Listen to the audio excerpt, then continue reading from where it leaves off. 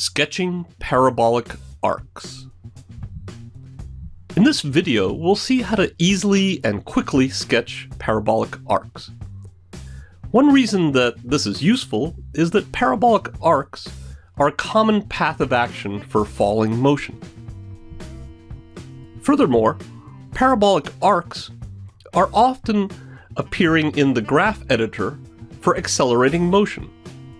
For example, the motion curve for the height of a falling object is a parabolic arc in the graph editor. Here you see the parabolic arc of the path of action for a ball flying through the air.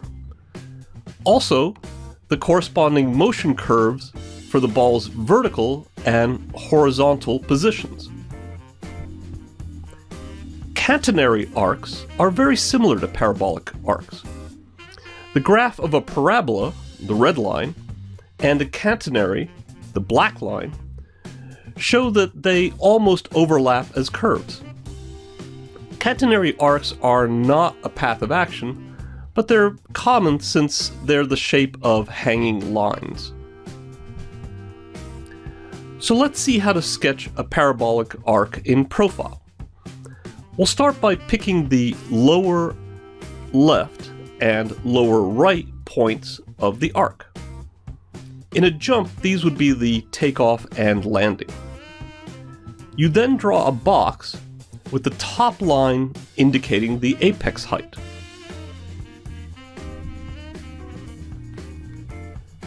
By drawing diagonals, we can easily divide the box into quarters and mark the apex at the center of the upper line.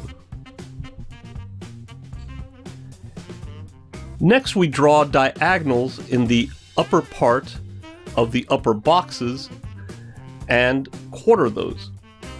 The center of those boxes, upper boxes, are the breakdown drawings on our parabolic arc. Now you may notice that we're using fourth down at halftime rule for these points. Finally, sketch a smooth arc that connects the points and is flat at the apex. Voila! You have sketched a parabolic arc. See? This process may sound complicated, but once you practice it a few times, you realize that it's very simple and quick. The graph editor has a grid, so the fourth down at halftime point for a parabolic arc is easy to estimate. Just be sure that at the apex the curve is flat.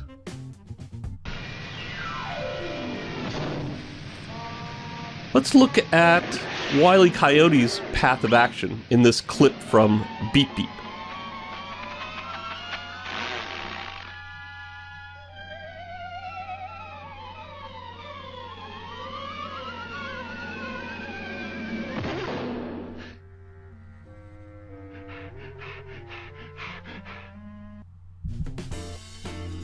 Now Wile travels in a parabolic arc up to the apex, then stops and falls straight downward. Path A is the cartoony path of action, and path B is the physically correct path of action. The animators chose the cartoony path of action for good reason. Wile E. Coyote takes a beating, but we don't feel that it's animal cruelty because the laws of physics are bent, reminding us that he's in a cartoon universe. Making the action more realistic would make it violent, changing our emotional reaction to the scene. Getting back to sketching parabolic arcs, let's look at them in perspective. While they look different, the spacings follow all the same rules as for arcs in profile. Again, we start with the first and last points, which we put on the ground plane. The line connecting them intersects the horizon line, HL, at the vanishing point, VP. Next, you pick the apex height and draw a line to the same vanishing point. The apex is located by drawing diagonals just as before.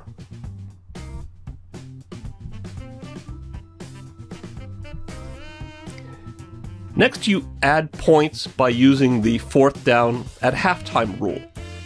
You can check that a line through these points give the breakdown points and goes to the same vanishing point.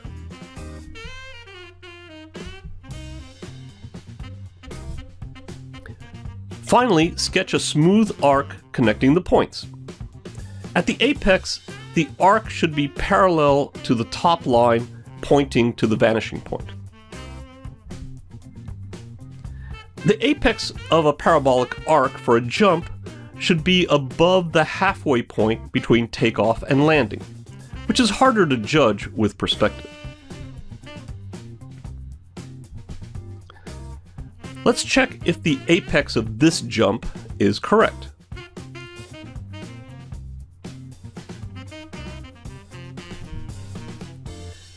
Here are the drawings for the takeoff, apex, and landing. Checking the perspective, it looks like the apex is just a bit too close to camera, but not too bad. Now just a little break. Just a tack. A little whistle. Let's look at another path of action seen in perspective, specifically from the plane crash scene in Madagascar 2. Commence emergency landing procedure. Flaps out. Notice that the arc is shallow when the plane flies off the cliff, but it is very steep right after the apex. This path of action is similar to the plunging motion of a roller coaster, which makes it more exciting than the realistic path of action. Again, the animators had good reasons for bending the laws of physics. So, in summary, to sketch a parabolic arc, you pick the endpoints and the height of the apex. The position of the apex is halfway between the endpoints. To find the points on each side of the apex, you use the fourth down at halftime rule. Sketching arcs in perspective requires drawing vertical lines as verticals and horizontal lines converging to a vanishing point. Sketching an arc is useful for checking the position of the apex in a jump. And finally, the shape of the arc may be distorted to change the emotional impact of a scene. Now you know how to create parabolic arcs quickly and easily, which is useful even if you later decide to distort them.